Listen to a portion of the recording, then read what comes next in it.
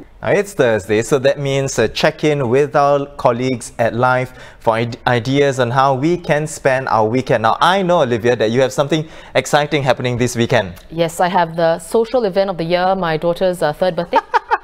So this is the first daughter? Yes. Okay.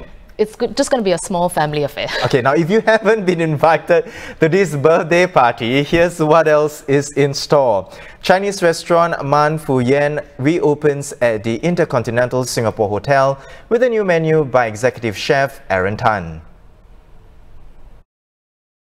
To share more is food critic Wong Ah Yoke. So Ah Yoke, what can we expect from the new offerings at Fu Man Yuan? Man Fu Yuan, sorry. It's a Chinese restaurant at the Intercontinental Singapore in Middle Road.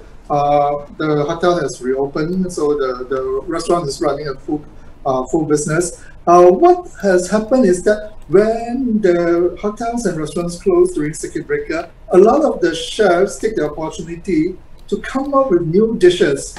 So now that the restaurant has reopened, they have launched their new menu. So I went to try the new menu, and some of the dishes were very interesting.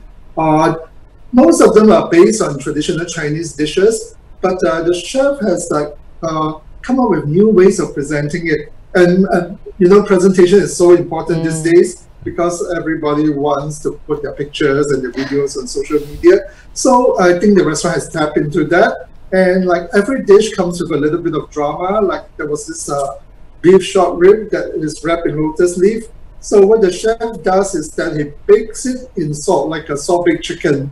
And then when he serves it, he flambés it with some peppercorn on top. So you get the aroma of the peppercorn before you even eat the dish. And then he unwraps it at the table. So then there's a little bit of drama, which I think diners will enjoy.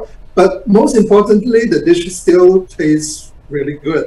It's a very traditional Cantonese dish of braised beef. Yeah, so that's what you get. There are other dishes as well. There's also a sakura chicken soup. And for that, the chef serves it in a little teapot. So it's like the Japanese dobin mushi, you know, the teapot soup. So he does it with a Chinese soup instead. So it looks very pretty in photos, very photogenic. So yeah, so that's what has been new at Man Fu Yuan. Right. Now, if you had to pick one, Ayo, which would you recommend? Okay, I really like this dish that the chef does based on a Sichuan dish. It's actually it's a fish poached in peppercorn and salted vegetables. It's actually a very traditional Sichuan dish, but in China, they usually use their freshwater fish from the rivers in China. But in Singapore, we don't get the same kind of fish. So the chef uses a marble goby instead. And it is poached in this sour, slightly spicy stock.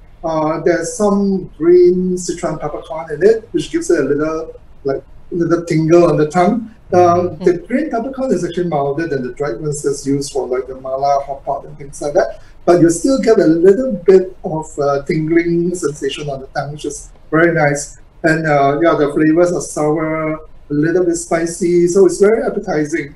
Best eaten with rice. Right. You got me at fish because fish happens to be my favorite meat. Okay, good. Well, thank you, Ayo. That was the Straits Times food critic Wong Ah Yoke. Now, do look out for Ayoke's piece coming out next week. From food to arts and culture, senior culture correspondent Ong Sor Fern is here to tell us more about Stay Home Quilt Open House. Sor Fern, for a start, what is this initiative all about? Well, this project is actually an installation started by Singaporean artist Jimmy Ong. It's on at the Zhu Chi Humanistic Youth Centre in Yishun. He started it before the circuit breaker, so it started as a completely different thing. It was a poverty quilt project, and he wanted visitors to the centre to sew buttons on a quilt. But because of circuit breaker, no one can go there, so they mailed out all these packages to different people for them to sew little patches for a quilt at home. So now he's assembled the quilt into a sort of patchwork house, and this weekend during the open house, people can sign up for a tikka weaving workshop, and you can make a floor mat for the house to complete the installation.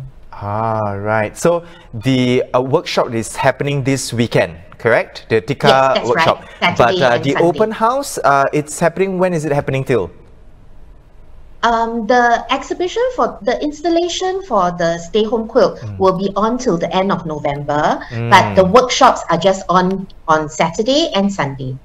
Right. Okay. So those are two things that you can look out for: the workshop as well as the installation that it's happening all the way till the end of the month. Yep.